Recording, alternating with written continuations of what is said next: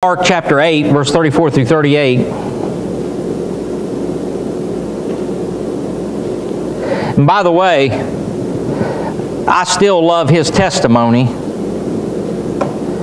Him and another guy that still, he's in the NFL. He never did anything like that, but Russell Wilson. He's quarterback of the Seattle Seahawks. And listen, he has a national stage. He's got a worldwide stage. And he made it known publicly up until he got married that he was still pure. Made no qualms about it. And listen, he had one beautiful fiancée. And he said, times it was hard. He said, but I'm still pure. And he said, I'm going to stay pure until I get married, because of his Christian beliefs.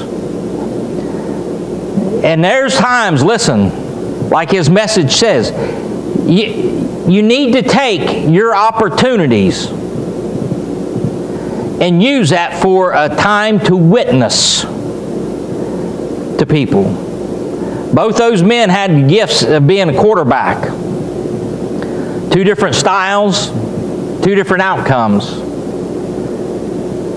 But they took their opportunities to be that witness and use what the gift God gave them, turn that thing around to be a testimony to the world. Amen. Now Mark chapter 8 verse 34, and when he had called the people unto him with his disciples also, he said unto them, whosoever will come after me, let him deny himself and take up his cross and follow me. For whosoever will save his life shall lose it, but whosoever shall lose his life for my sake and the gospel's, the same shall save it. For what profiteth a man if he should gain the whole world and lose his own soul? Or what shall a man give in exchange for his soul? Whosoever therefore shall be ashamed of me and my words in this adulterous and sinful generation, of him also shall the Son of Man be ashamed, when he cometh in his glory of the Father with the holy angels. Let's pray. Dear Heavenly Father, we thank you for your goodness and mercy to us. We pray, dear Lord, that you would help us. Help us as we go and really begin to tie this message up and finish it, dear Lord. Help me, dear Lord, to take and put away the things of this world and everything going on to the side. And dear Lord, fill me full of your Spirit. Give me unction and power from on high as I preach. Dear Lord, I pray that each and every person here would take and apply some things to our hearts and lives. For it's in Christ's name we pray, and amen. Now, many people today, and I've stated this last week, are so hardened to the Word of God and to God that they will never come to Christ and get saved. You can't get them to church like you once could. They're too occupied with self, with work, too religious to be reached. That's a sad state of affairs that we see the world in. I stated that there's many people today leaving good churches. What I mean by a good church is someone who still believes in the old book and the old hymns, who preaches the gospel by faith and faith alone for salvation, who preaches against sin, who exhorts right living, Christ-like living. They go to churches like that, but yet they still leave. Some of these are lost as the tares among the wheat. Some of these are like the Laodicean church that are just cold and indifferent to the things of God. Many of these are lustful. They give in to the desires of the flesh and to the love of the world. Many just plainly sell out for one price or another. I asked you, do you have a price? And what is that price? What would it take for Satan or one of his demons to get you out of church, to get you away from God, to stop you from trusting Christ as your personal Savior? What would it take? It's a terrible, awful thing for individuals to be able to sell out to Satan or sell out Christ. I said, I know many preachers that have sold out cheap. And we looked at some examples of people who sold out cheap in the Bible. We started out looking at Adam and Eve. We looked at Esau. We looked at Samson. We looked at Achan. And then we looked at Gehazi, the servant of Elisha. And I believe that's where we left off last week. Did we do David last week? David would be the sixth one. Huh? I was on number 6. David. Something I want you to think about David. I'm going to just kind of brush that before we go on. The Bible talked about how he went to, and we said this in 2 Samuel 12:15, that Nathan departed unto his house, and the Lord struck the child that Uriah's wife bare unto David, and it was very sick. We know that child later died. But I want you to notice how God and the Holy Spirit wrote that verse. He did not say that Bathsheba bare unto David. He said that Uriah's wife bare unto David. You see, what got David in trouble we find in Exodus 20 and verse number 17, where the Bible says that thou shalt not covet thy neighbor's wife. Now that's right in the middle of the list that was given of the 10 commandments. Of all the commandments that were given, thou shalt not covet was explained in a little more detail than the rest. He said, thou shalt not covet thy neighbor's money, thy neighbor's things, thy neighbor's wife. He went into a little bit more detail, and so we have a specific example, and I believe God did that for a reason, because of what he was going to have to do to David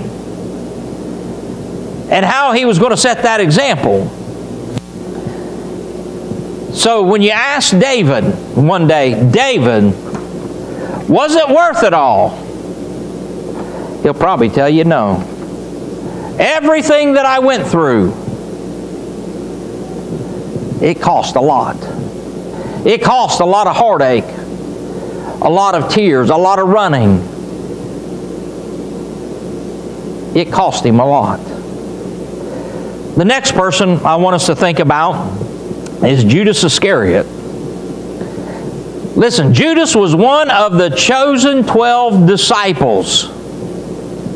What a privilege to be chosen of Christ, to walk with Christ, to see what Christ did day in and day out, to listen to the man pray, to listen to the man teach. Remember what the Bible says about him. No man ever spake like this man spoke. This man speaketh as one who had authority. Now listen, it's great to go down and go to the Blue Nose Camp meeting and to be able to listen to Brother Andrews preach. But we only get 5 days a year. Maybe more if you take and rehearse the messages again and again in your CD player or listen to it online or whatever. But I'm talking about listening to someone from sun up to sundown, watching him, everything that he did, every place that he went, every person that he interacted with.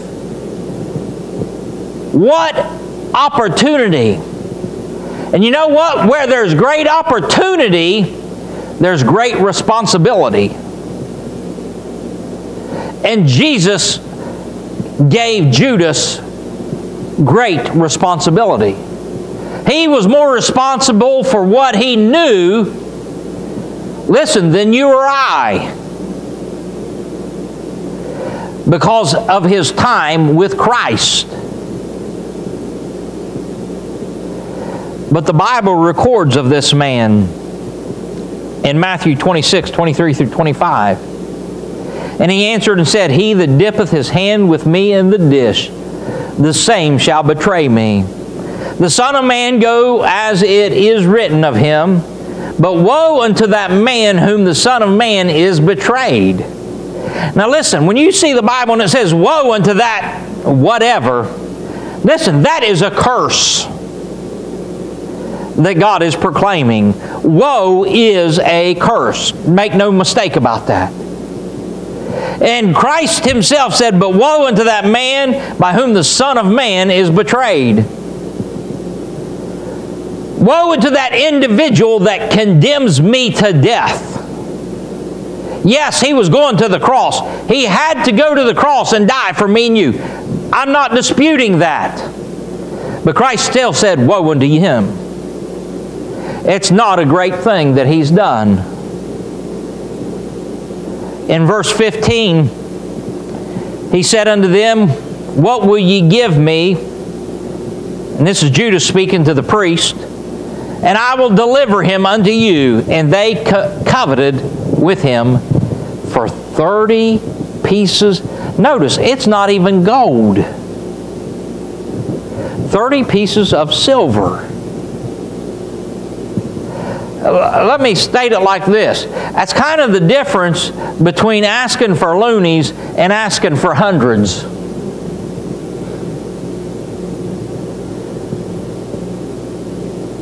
I mean, silver is not, I think silver is like $60, $70 an ounce. Gold is $1,300 and some an ounce right now. So that's kind of like the difference of asking. Maybe it'd be more right to say asking for a nickel rather than a $100 bill. And that's what he did.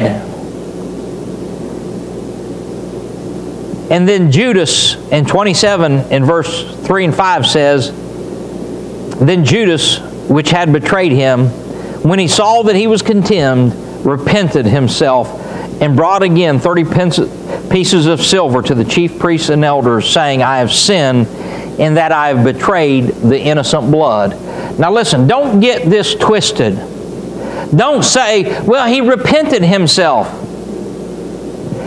He decided, hey, that money I don't want to have. And he gave it back. So guess what?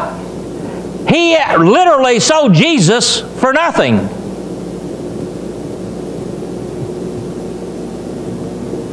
Wouldn't have mattered if he'd kept it, he killed himself.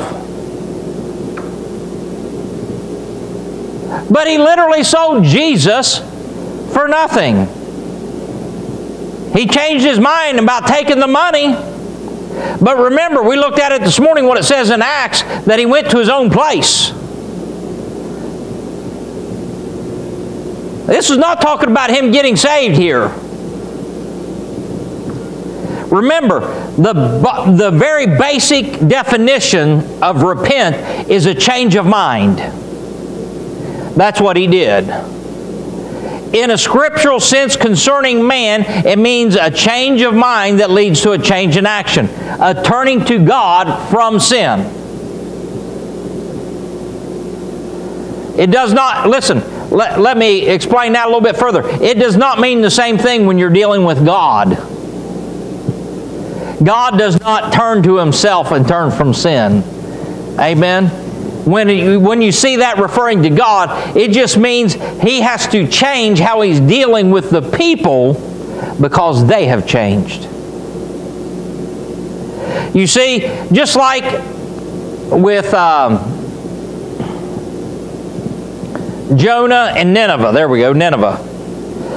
when Nineveh was still in their sin, God had to deal with them as sinners, and He was going to destroy them.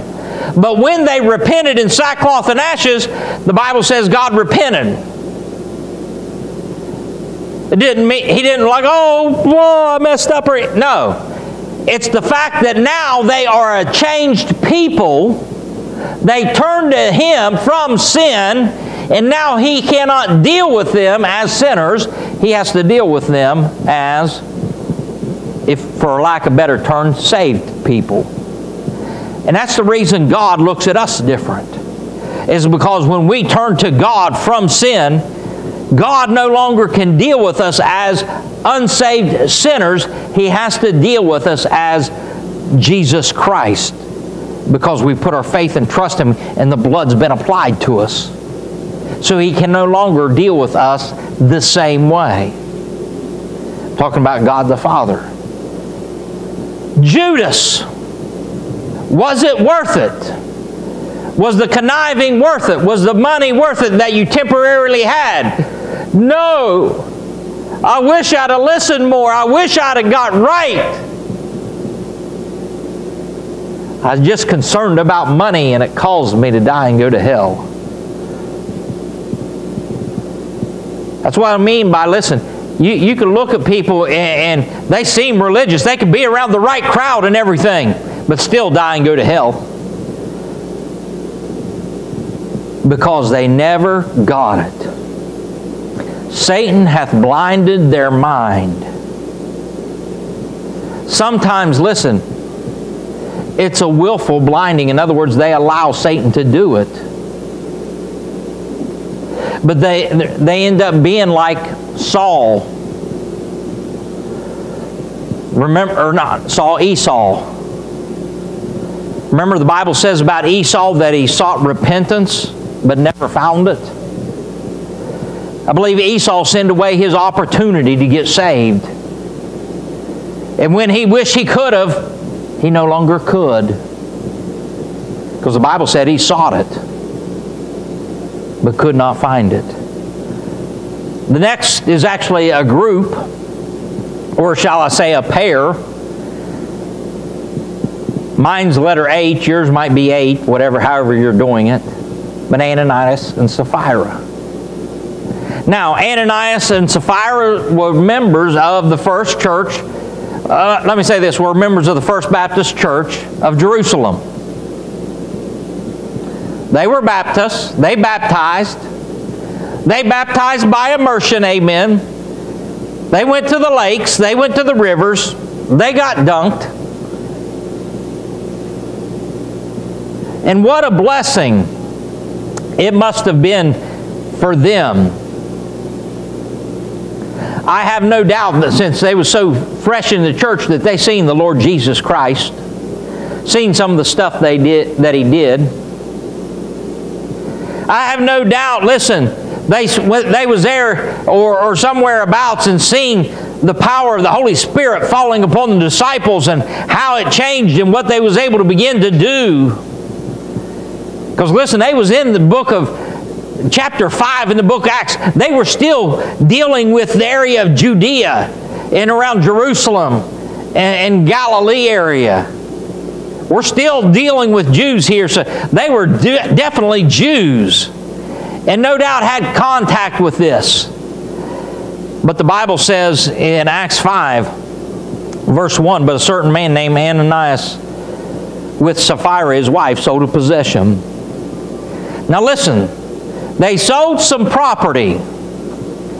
It was within their power to do with the money as they saw fit. They could have kept it all. They could have gave it all. They could have gave part and said, I'm giving you this part. But that's not what they did. The Bible says in verse 2, and kept back part of the price. His wife also being privy to it, and brought a certain part and laid it at the apostles' feet. They brought a part of the money at the apostles' feet. Listen, that would have been well and good if they said that's what they did. But it's not. In verse 4, the Bible says, "And while it remained, was it not thine own after it was sold? Was it not in thine own power? Why hast thou conceived this thing in thine heart? Thou hast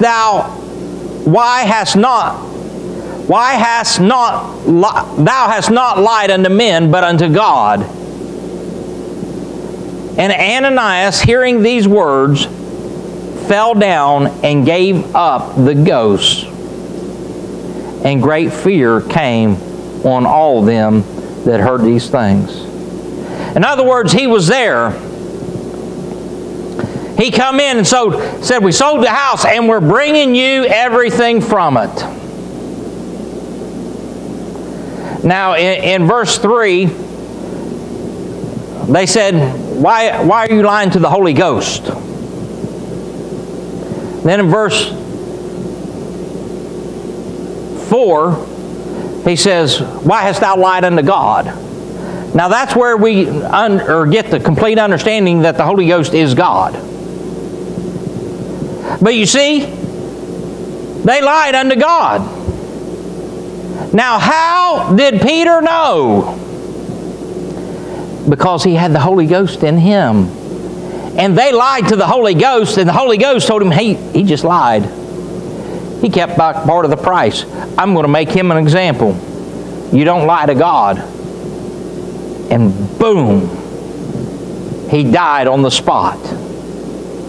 Listen, sometimes God does that. When you get cross with God, listen, you're walking on very, very dangerous ground. Because God can drop you in your tracks. He give you life, He can take it away from you. Then in verses 7 through 10, you go and you read it and you'll see Sapphira come in. They had just buried her husband. They began to question her. And they said, "Why do you do this in your heart? Those that just buried your husband are just coming back." And she dropped dead. Boom. You don't think that'd put the fear of God in the church today? If something like that happened? People, listen, if God did that today, listen, there'd be a lot fewer churches. Because there wouldn't be as many members. We'd be constantly having funerals. I'm talking about everything that calls itself a church. If God called everybody that lied about being a Christian or lied to God, you think of how many people would die. The next person I want us to think about is Demas. Demas was a servant, a soldier of the Apostle Paul. He was one of the men that traveled with him and encouraged him in different times. Could you imagine traveling around with the Apostle Paul, a man of great faith? But the Bible says in 2 Timothy 4:10, "Demas hath forsaken me, having loved this present world, and is departed unto Thessalonica." He was sold out to the world. Man, I miss what it was like to do. I miss what it was like to have. I miss what it was like to go see this or that. I'm going back home. The Bible says, "He hath forsaken me, loving this present world." Can you imagine all these centuries? I believe Demas was a saved man, but he sold out. All these centuries, the people that come in to heaven, Oh, that's Demas over there. Demas! Why did you forsake Paul? Why did you leave him? What was worth it? Maybe he lost some crowns. What was so worth it that you did it? He'd look at you and say, nothing. It wasn't worth it. I made a mistake. I wish I could go back. I believe after 8 examples in the Bible, we got the point. Many different people sell out for many different things, for many different ways. Some for money, some for pleasure, some just for the love of the world. But I guarantee you, every one of them would say it wasn't worth it. It wasn't worth it. You see, point number 2. See, I told you we had 2 points. Point number 1 was those who sell out cheap. Point number 2 is when we sell out cheap. When we sell out cheap.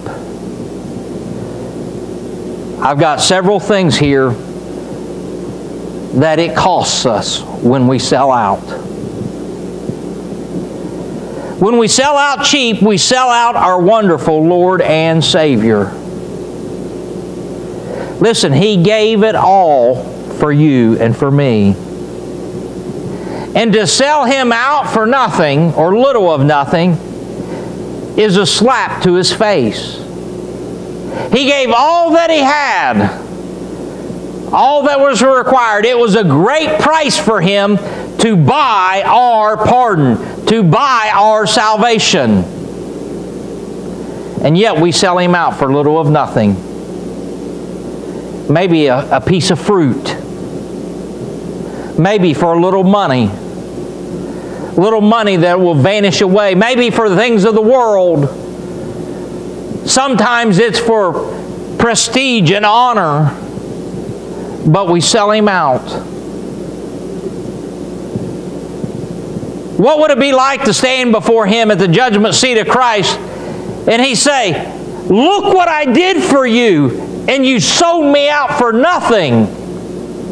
Remember, the Bible says we're going to give an account for what we do, whether it's good or bad, at the judgment seat of Christ. What if He's there? Look what I did for you.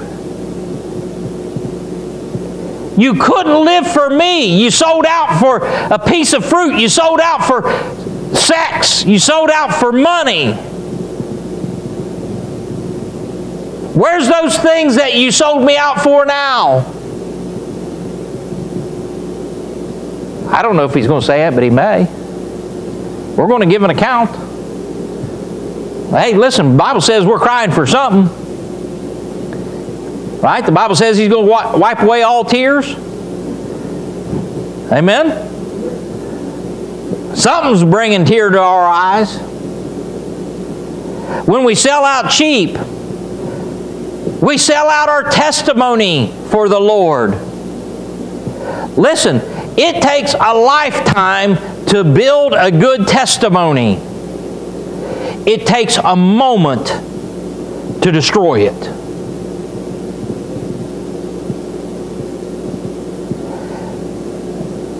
You look at these people. The best things that are known about them is what they did wrong. You talk about David, everybody remembers Bathsheba. The second thing they might remember is he was a man after God's own heart. But I guarantee you, the number one thing they remember about David is his sin with Bathsheba. You go down and you ask people and tell them, what do you know about David, King David? Oh, isn't he the one that slept with his neighbor's wife?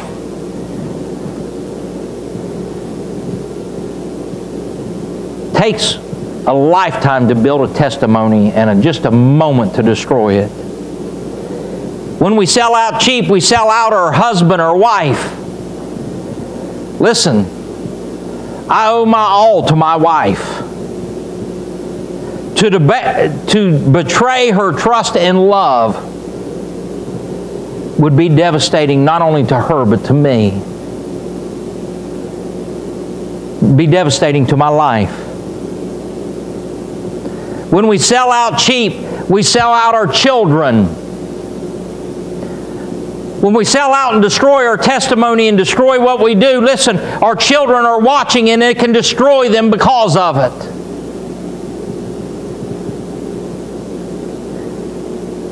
Look at David. He sold out cheap, and look what happened to his children. Oh yeah, they learned from Daddy. Yeah, Daddy's got the right kind of testimony. I think I'd be better at king. Absalom tried to take the throne. Yeah, look at Daddy. He went into his neighbor's wife. I think it's okay that I have my sister. Destroyed his sister. And destroyed the one that did it because Absalom killed him. It affects our children. Listen, it will destroy our children. When we sell out cheap, we sell out our church. We sell out the name and testimony of the church. Oh yeah, you know so-and-so, they go to this church. They might not say anything else about that church. Listen, the church can do all kinds of good works, but when you sell out cheap, listen, what people's going to associate with the church is what you did wrong.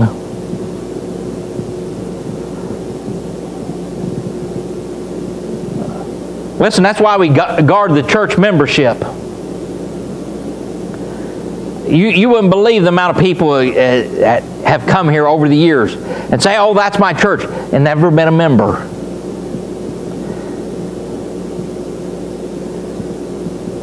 And then, oh yeah, that's that church. Yeah, look how he lives.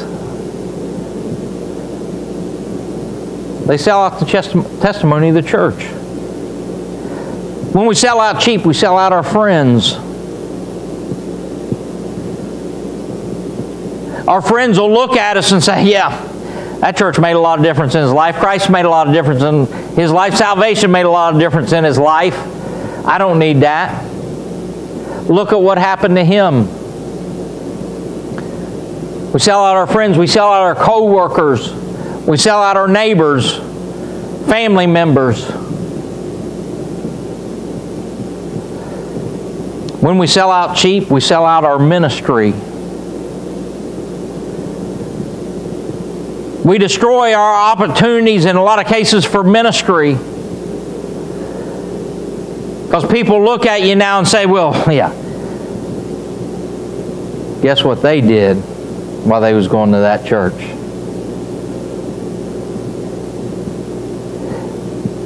You sell out your good name.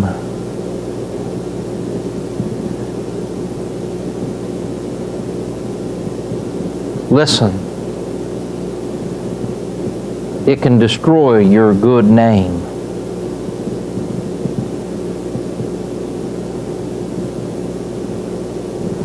Think about it. You've heard the phrase, his name is Mud. You know the story behind that? A man named Mud was associated for a short time with assassination of President Lincoln. It ended up finding out that he wasn't involved. But guess what? His name was Mud. And so ever since then, that phrase has been used. His name is Mud. It's been defiled. It's been destroyed.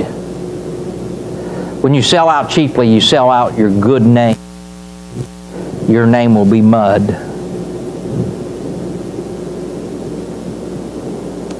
Then,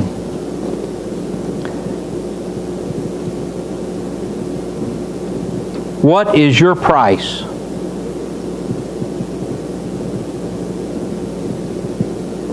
What is it that you are interested in that will bring you down and destroy all these things in your life? You see, everything I just listed in this point, all of these happen just like that. In the moment, if I can steal a Bible phrase, in the twinkling of an eye, you can lose it all. Are you for sale? What would it take? You might say, well, I wouldn't sell out for a piece of fruit. Maybe you'd sell out for money. Oh no, I wouldn't be like Ananias and Sapphira. Maybe you sell out for lust. Maybe you'd sell out for a new home. What is your price? Are you for sale? I hope you can take this message or these two messages, put them together, use them. Help to see and understand in your life, what would it take for Satan to steal my testimony, my life, my name? Let's pray. Dear Heavenly Father,